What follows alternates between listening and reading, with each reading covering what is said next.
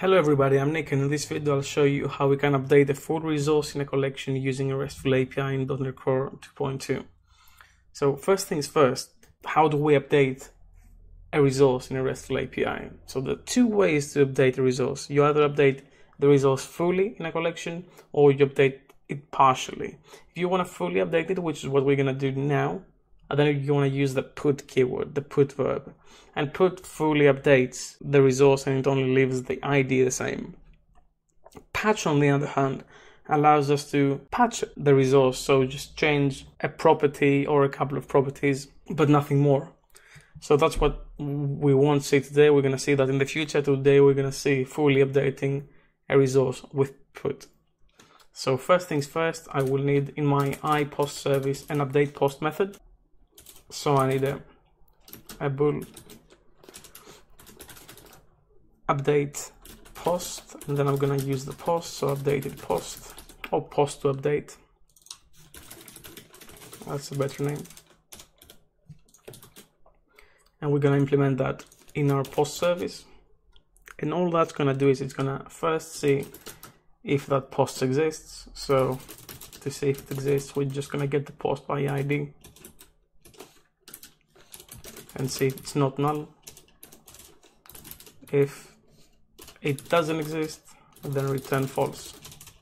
But if it does exist, what we're going to do is we're going to find the index of this post in our list. And I'm doing that just because I'm not using Entity Framework Core for now. Eventually, when we move it to Entity Framework Core, we will show how we do updates and all the types of things. So now that we know the index, we can do posts. And then we're going to use the index to write this document in the list, this post. And we're going to return true. So this method will now update the post in the list. And what we need is a new endpoint, which actually will look kind of like this one. We're going to have to change this and create a new endpoint. This one, the update one. So this is going to be called update, and this will be a put. And what we need is a GUID post ID, but we also need an update post request from the body. So from body, update post request contract, and that's the request. And what this will have is just the things that can change in our post. So in our case, it's just the name.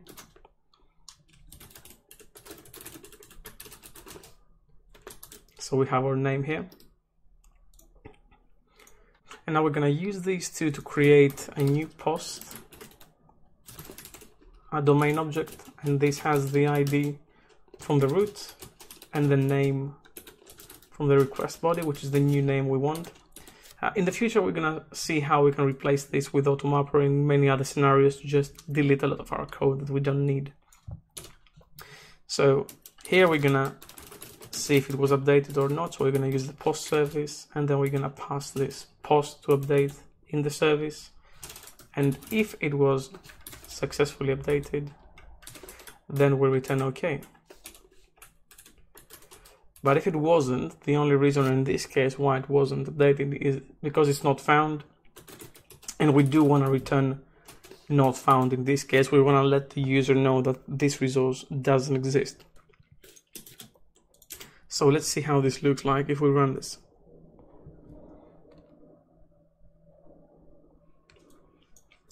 As you can see, our put method is now created. And let me just get the first post here, use this ID.